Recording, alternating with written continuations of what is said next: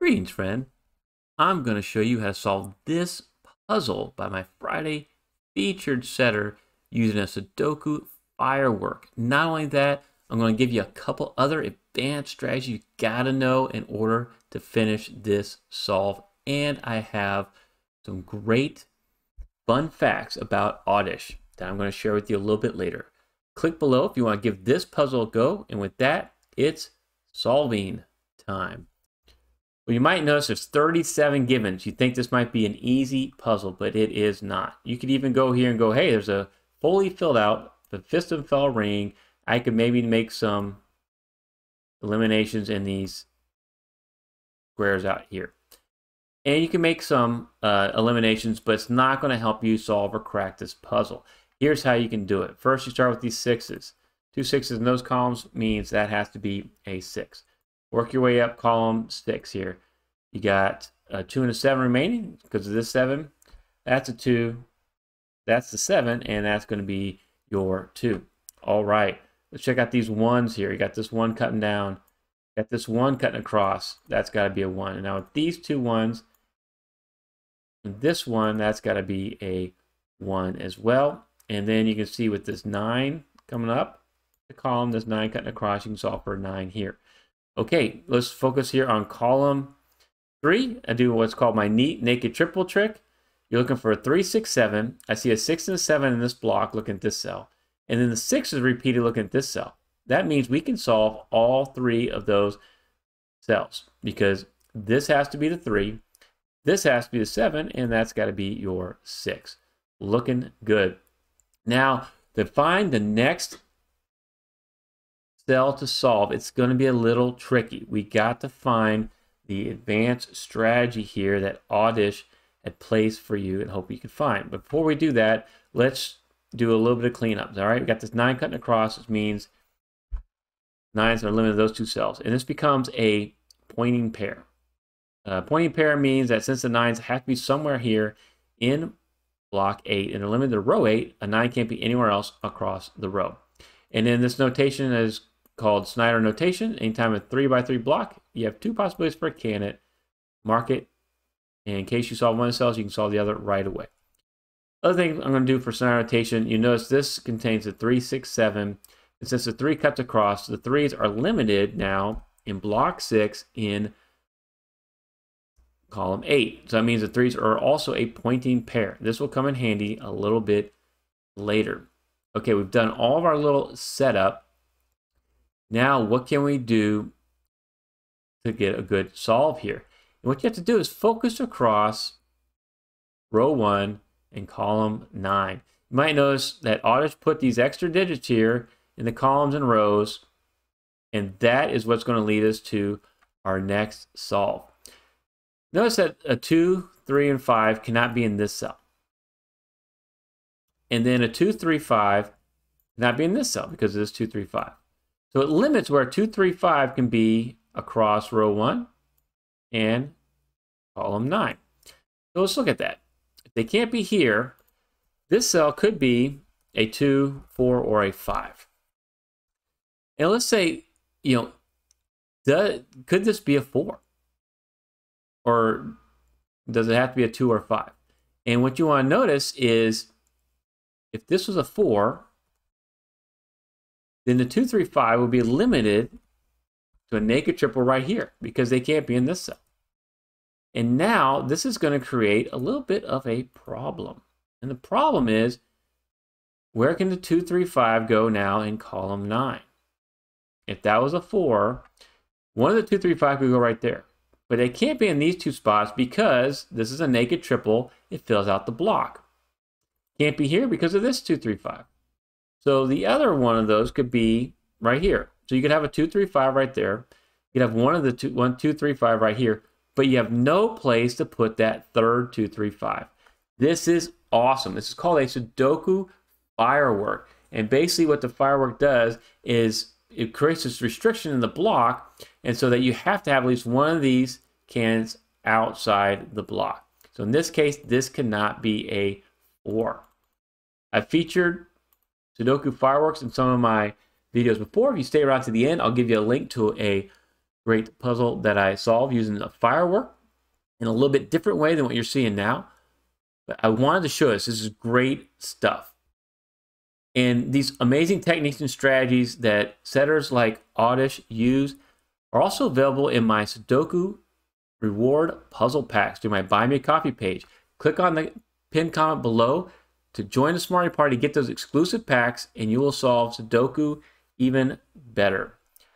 Before we move on to see how this is going to help us out, because what we figured out is that this cell cannot contain a 4. I do want to share my fun fact about Awedish. I asked Awedish, what got you into setting Sudoku puzzles?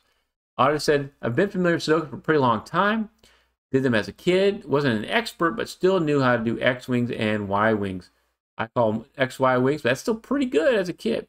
He stopped solving for a while until COVID time. He started watching Cracking the Cryptic. Got really interested in variant Sudoku. Spent a couple years thinking about it. Then he really started to want to make his own. And so now he's starting to set his own puzzles. And these are fantastic. I love featuring your puzzles, Awedish, and I can't wait to show the rest of this solve to my viewers.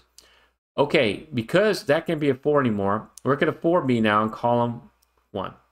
Can't be here because of that 4. Can't be here because of that 4, and it can't be here because of that 4. So this has to be your 4 now. And you might think, oh, the hard part's over. We found the firework.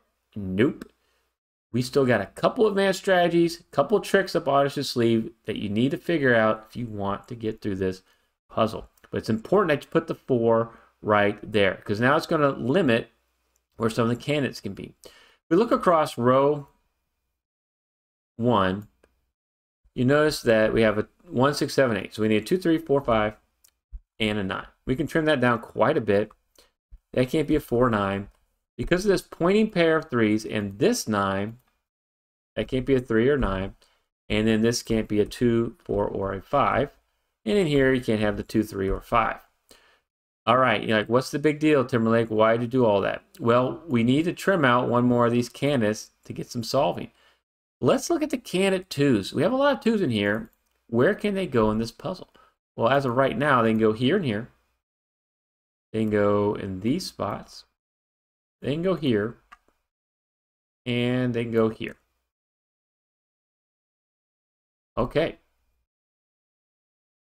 So we see where all the 2s can go. You might notice is that there's a conjugate pair of 2s in column 1. Conjugate means there's only 2 possibilities. So either a 2's here. If it's not here, it's got to be there. And so that's a conjugate, means that they play off of each other. When you have 2 of a candidate in a house like this, they are considered a conjugate pair. You'll also notice, you look across row 8, you have a conjugate pair of 2s right here. So either 2's here or it's got to be there. This is going to help us out, and we're going to be able to make an elimination. So what you notice, let's say there's a 2 right there. If this is a 2, any cell that sees this can't be a 2. So anything across the row 1 or within the block cannot be a 2. If this is not a 2, then this cell would have to be a 2. This can't be a 2, and then that cell would be a 2. So either this cell is a 2 or it's not a 2. If it's a 2, anything that sees it can't be a 2. If it's not a 2, it forces a 2 over here into this cell. And this is called a 2-string kite. Whenever you have 2 conjugate pair, you got 1 in the block and 1 outside the block. You go over here, same thing, 1 in the block, 1 outside the block. Creates this restriction of where a 2 has to be one of these orange cells now. And I'm going to make some eliminations here to get rid of what I had marked. If you want to learn more about 2-string kites, check out my 2-string kite tutorial. And while you're at it, subscribe to Smart Hobbies and you will solve 2-string kites even better. We'll remove all the colors, because what it means is, since we have the 2's here in one of those orange squares, this cell can no longer be a 2 because it sees both of them. So now that is a 4, 5. And that was the key of making that 2-string kite. You're like, what's the big deal, Timberlake? What do we care about 4, 5 there? Well, if we look right here and figure out what this cell can be, can't be a 1, 2, 3, 4. And it can't be a 7, 8, or 9. It's got to be a 5 or a 6. Okay. You look over here, you got a 2, 4, 5 to finish out block 1. So this has got to be a 4, 5. And this has got to be a 2, 4 because of the 2 and the 5. That right there. Okay, this cell and this cell are both a 4, 5 by value cell. BVC, I like to call them. And what's interesting about them is you'll notice that one is in row 1 in block 3. And then this other BVC is in row 2 in block 1. So in the same 3 by 3 band in different rows in different blocks.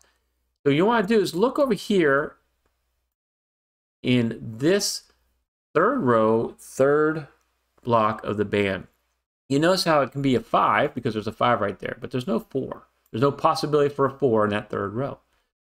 And so if we try to put a 4 in both of these cells, where would you be able to put a 4 here in block 2? Because that would be a 9 now. Can't be here, can't be here, and it can't be there. You'd break the puzzle. So what we know is that one of these cells has to be a 5. At least one of them has to be a 5. If that's the case, then we can eliminate a 5 from any cell that sees both of these orange cells. This is a Sudoku W-wing delta variant is what we found here. And what it allows us to do is eliminate 5s from any cell that sees the 2 orange. So we can eliminate a 5 from right here, and we can eliminate a 5 from right here because it saw these 2 orange cells. You can eliminate a 5 from right here, but we're not going to need to do that elimination right now. This is awesome stuff. And you see how that 2-string kite allowed us to set up this BVC, allowed us to set up the W-wing. And now we're going to make some more great solving. Check out this tutorial if you want to learn more about W-wings.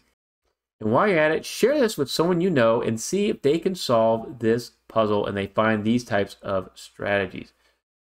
All right, we eliminated the colors. I'm going to solve this for a 6 now. I'm going to solve this for 2. What else can we do? Now we got the 2 here. That's got to be a 4. That's got to be a 5. Okay, and with this 6, now in this 6, you can solve this for 6, which displaces that Snyder 3. Allows us to solve and finish block 6 with a 7. And now let's look over here. We have a full house. And so it looks like there's only one candidate missing in row 4. So that has to be a 6. Same thing, another full house right here means this has to be a 3. And then we have a 7 and a 9. I got my 7 here. So here's your 7. Here's your 9. We're missing a 3 and we're missing a 5. I got my 3 right here. So here's your 3. And here's your 5. This is 3 in the corner, done in Sudoku pad. It's something that Simon Anthony likes to say about that's 3 in the corner versus that's me in the corner from losing my religion. Alrighty, we're going to go across row 7, 8 or 9. Because the 9 is right there in block 9 already. And we know that's the 9. That's got to be the 8. And with these 2 8s, this has to be an 8. After this 8, since you have the 9 right there, the only place left for a 9 is right here in row 1. So that means that's got to be a 4. That's your 5. And that's going to be another 3 in the corner. All right, double 3 in the corner. Love it. Go down column 7 here and finish out. Looks like we still need another 3. And then we got 2 and a 5. I got my 5 there. So here's your 2. There's your 5. Awesome. And now we can solve for the 2 right here. So you see the 2, 3, 3, 5 right here, and the 2 is there.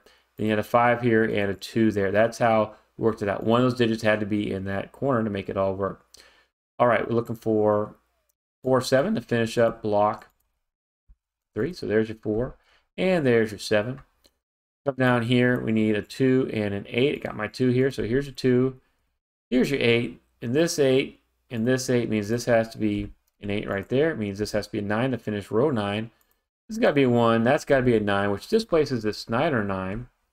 We solve this cell for a 9, and our last digit is a 5.